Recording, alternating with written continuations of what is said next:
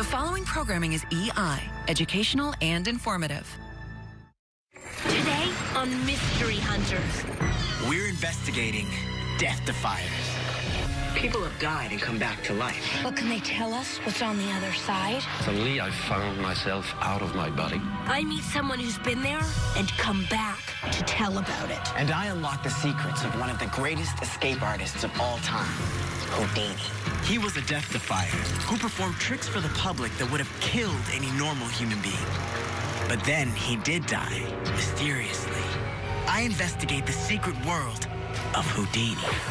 And Doubting Dave shows you a seriously cool way to pull a Houdini of your own. Uh-oh.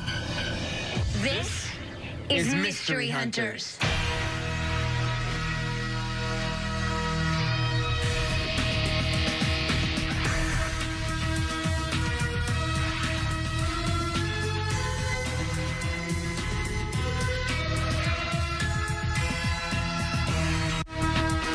We'll be right back with more Mystery Hunters. We now return to Mystery Hunters. Hey, what's up? I'm definitely onto something right now. Can you pass me that book? Yeah, sure.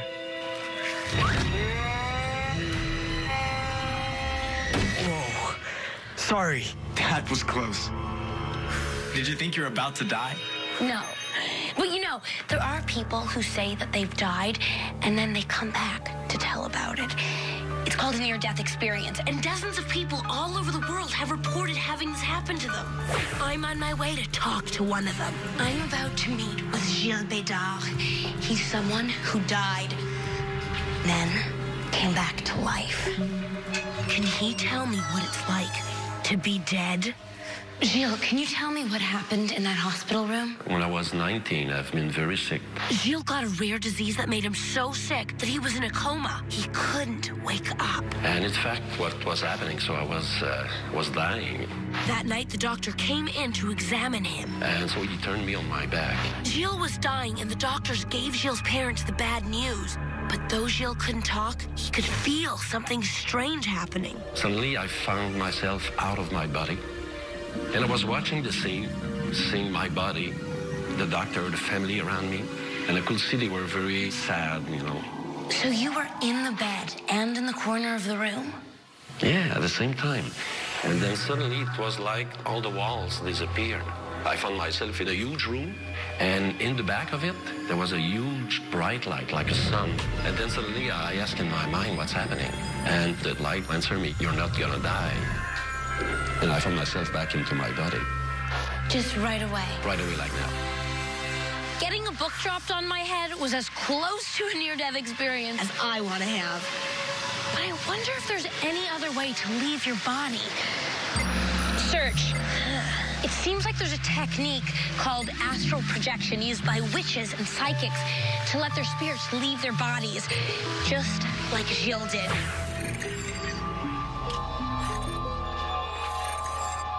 Are you really a witch?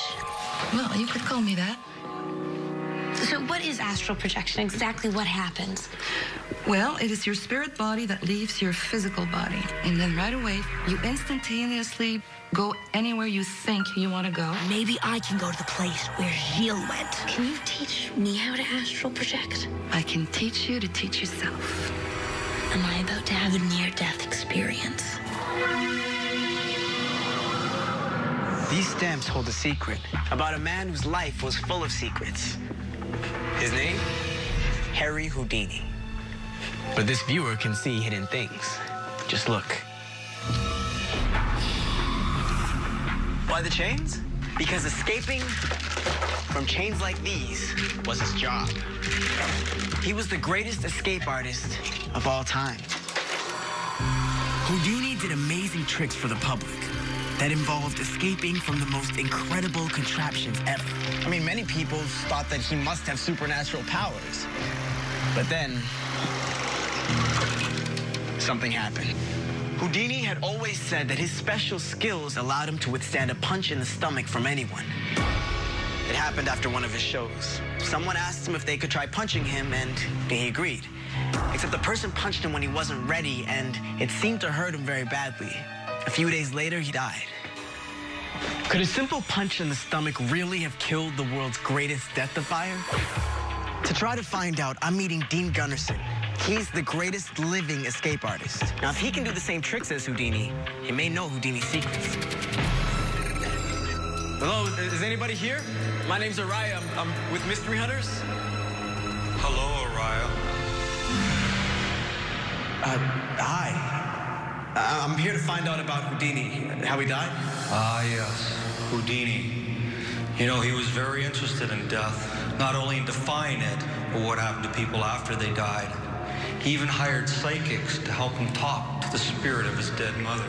Do you think that his interest in spirits could have something to do with the mystery of his death? Why don't we ask him? Okay. Araya, have a seat. This is Houdini's personal diary. It will tell us everything that happened to Houdini on that fateful day in 1926 in Montreal. We'll have to find another way. I have these chalkboards that were found in Houdini's attic. Please take that piece of chalk and place it in between the empty chalkboards. Spirits, come to us. Do you feel that?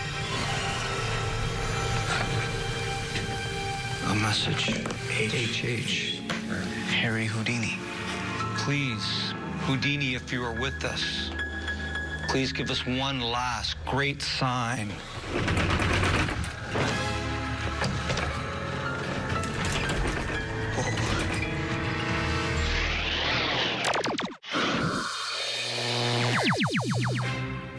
Hey, I found this book on escape magic, and I'm trying to learn some of the tricks before any magicians realize I have it.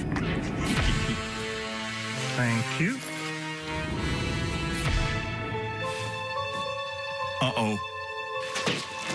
I guess if you want to learn how to become an escape artist, you should start small.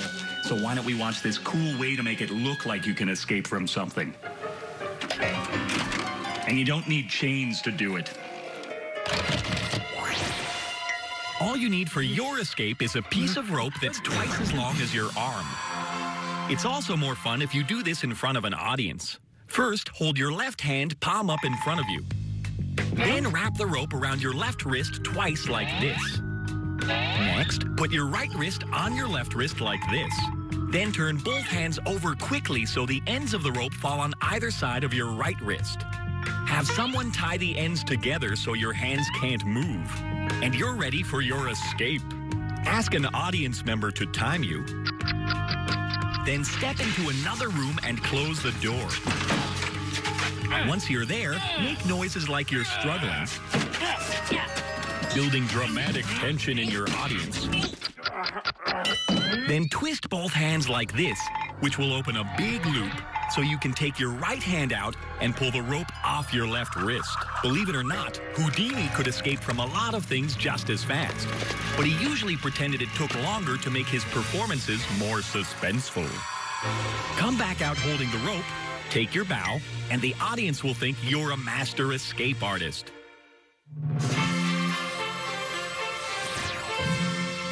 Just remember, the escapes that real magicians perform take years of practice. And between you and me, they don't like it when people try to make what they do look easy.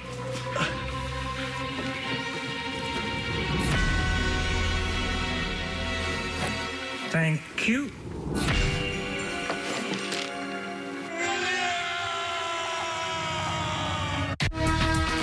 We'll be right back with more Mystery Hunters. We now return to Mystery Hunters. I'm investigating near-death experiences. That's when people who may have been dead for a few seconds come back to life. Some of them say that while they were dead, they felt their spirits travel to a different world. Suddenly, I found myself out of my body. Is there a way for me to visit that world, but without dying? You instantaneously go anywhere you think you want to go. I met a modern-day witch who told me that astral projection might just be the way. And now, I'm about to try it. I just hope that when my spirit leaves my body, it can find its way back. Misty's showing me how to concentrate in a way that she says will allow my spirit to leave my body. Just hover around us. And if you succeed, don't go too far. Stay here. Okay. The idea is to relax my body enough for my spirit to get out and fly somewhere else. As a matter of fact, I am starting to feel a bit strange. I'm really dizzy. Am I on my way to the spirit world? On stage, Harry Houdini defied death with his tricks. Off stage, he defied it with the help of psychics. Now that he's gone, can he defy death one last time and talk to me? Oh, what's going on here? Is Houdini doing this? What made you think Houdini was doing this? The table was just floating by itself. I saw it. Things aren't always what they seem. Rulers. And you moved the table with rulers tucked under your wristwatch. And the slates. They must have a secret compartment. But what about the book? Araya, can you keep a secret? Yeah. Magic is magic. Man, I have to admit, I really fell for that. But I guess that means that Houdini can't help me out after all. He just did. Houdini really was interested in communicating with the dead, but he wanted real answers. And he found that most people that claimed they could do so were actually phonies. At the time, there were a lot of phony psychics who got people to give them money by promising they could contact their dead relatives, when they were really just doing the kinds of tricks that Dean just showed me. Houdini exposed a lot of them. Like this one, where he showed how a psychic would make a bell ring with her toe and say it was a ghost. And that got some people really mad at Harry Houdini. Do you think that one of the people he exposed may have harmed him? Maybe they interfered with one of his shows and, caused him an injury that ended up killing him. I mean, I need to find out just how dangerous Houdini's tricks really were. I got a good idea. It's almost time for my performance. Why don't you come up and watch, and I will show you one of Houdini's greatest escapes. Up close. All right. Good evening, ladies and gentlemen. Tonight, I will attempt one of Houdini's most difficult and dangerous escapes, the Houdini underwater milk can. Araya, I said I need you up close. Tonight, you will be my personal assistant. These are the handcuffs and locks that will bind me. Please lock them on very tightly. Are you ready? I'm ready.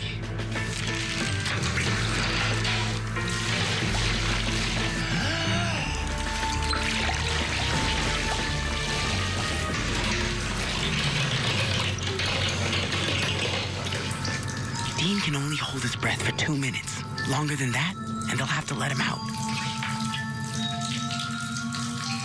1 minute.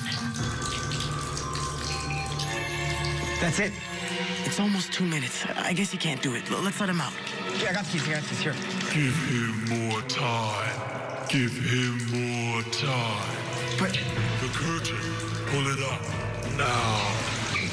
That's it. 2 minutes. If he's gonna escape, it's got to be now.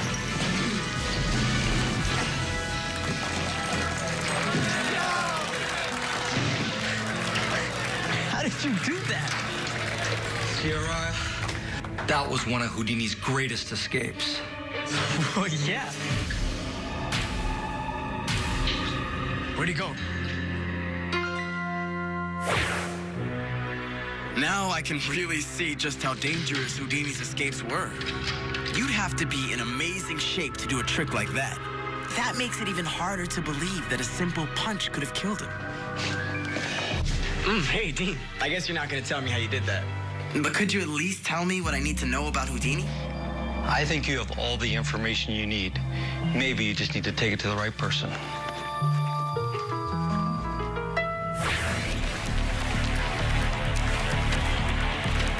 Hi, Dr. Gitulescu. Hi, Araya.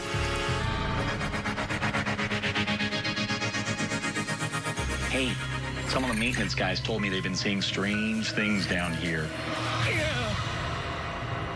Whew. I guess that's what it feels like to have an out-of-body experience. Maybe I should come back when I'm less jumpy. You got mail. I almost forgot. 12-year-old Terry Smith emailed me about something even stranger than near-death experiences. A no-death experience. Up. Take a look on the Mystery Illustrated. Dear Doubting Dave, I went to the Fountain of Youth National Park in Florida and took a drink of water from the eternal spring. I know it's not real, but it made me wonder, why don't people live forever? Well, Terry, where did this come from? People have changed a lot since we first became people.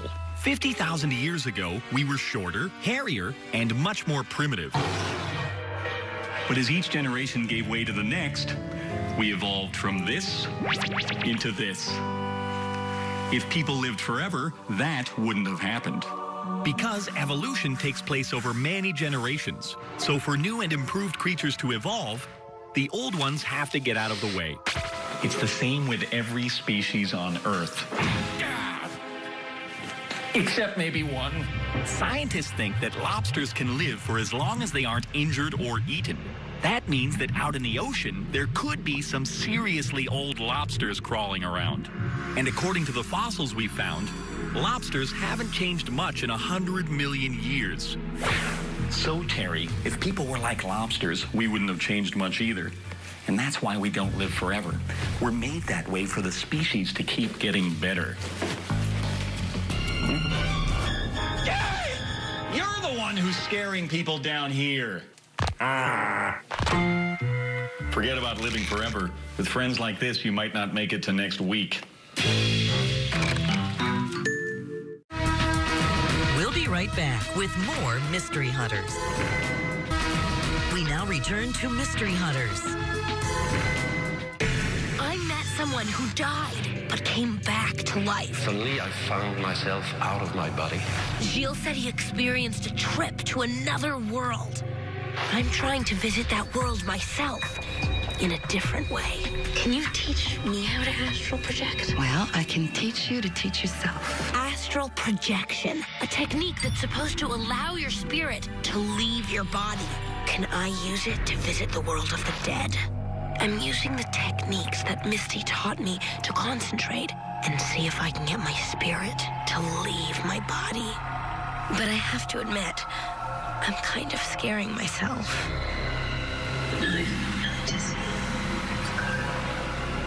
I felt like you were further away than you actually. I knew that you were right here. Is it? I feel sick.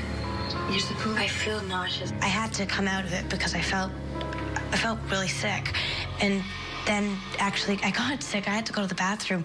I was scared. I was totally scared of that experience, but I did feel something, and what it was, I don't know. Did my spirit start to leave my body? Or did I just scare myself half to death? Either way, I've got to try something else. I'm gonna meet someone who's had a different kind of near-death experience. Paramedics go to the scene of accidents. It's their job to help people who are dying. How does a body die? Well, Christina, the heart can stop, or someone can stop breathing. Then, of course, there wouldn't be any oxygen to the brain. Usually you would say someone's dead if that happens. As a paramedic, what would you do when this happened? Well, we could do CPR. I'll show you. One. If someone's heart starts beating again within 10 minutes, then they haven't really died because their brain is still alive. I need to talk to a brain expert about this. When somebody has a near-death experience, weird and complex things happen in the brain. One of the first things that happens is that the blood supply and the oxygen supply to the brain changes in a dramatic way. As a result, the brain does not function in its usual self. Could that cause someone to imagine things that seem to be really real? Absolutely. It usually happens when people lie down on their backs. And so he turned me on my back. The blood drains to the back of the head. The back of the head is the visual area of the brain. So as a result of this draining of the blood, we sort of feel that we're losing vision, and instead we just see a big light. And then suddenly there was a huge bright light, like a sun. It's just something that is happening in the brain as it loses power. It doesn't mean that these experiences are not true. It just means that these experiences are inside your head and not necessarily out there in the real world. So it's possible that people are seeing some sort of life after death. But it's also possible that it's happening in the brain and not out in the spirit world. But for me, I think there's enough mysteries in this world to uncover. Like, why is Araya such a klutz? Harry Houdini defied death 100 different ways, and he had to be incredibly strong to do what he did. So how could a simple punch have killed him? Well, just before Houdini died, he was suffering from severe stomach cramps on his lower right side, and he had a high fever of 102. What do you think that could have been? That definitely could have been appendicitis, which normally shows up with pains on the right side of the belly, the lower right side, and with a high fever. Well, part of Houdini's act was that he would ask audience members to come and punch him in the stomach. Do you think that could have made it worse? If he'd had appendicitis for a few days before he was punched, the body would have had time to make an abscess around the appendix, which is a pocket of pus, and a strong punch could have made that blow up. The infection would have spread in his entire abdomen, and he would have become very sick from it. It turns out that before he died, Houdini had a really serious illness, and people said he refused to stop working or take a break to see a doctor. No, the punch may have made his condition worse or even caused a rupture, but it wasn't the cause of death. Houdini died simply because he was very sick. Now, I want to figure out how Dean did that crazy voice thing inside the milk can. Give him more time.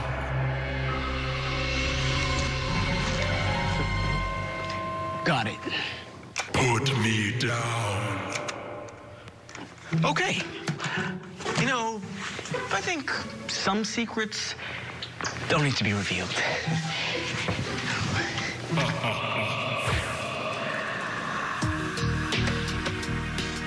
Hey, Araya. Hey. So did you learn any tricks from Houdini? No. But it does seem like he could escape from anything. You know, he even escaped from a giant paper bag once without making a single tear in it. Well, I mean, hey, that's the reason why he's one of the greatest escape artists. I guess so.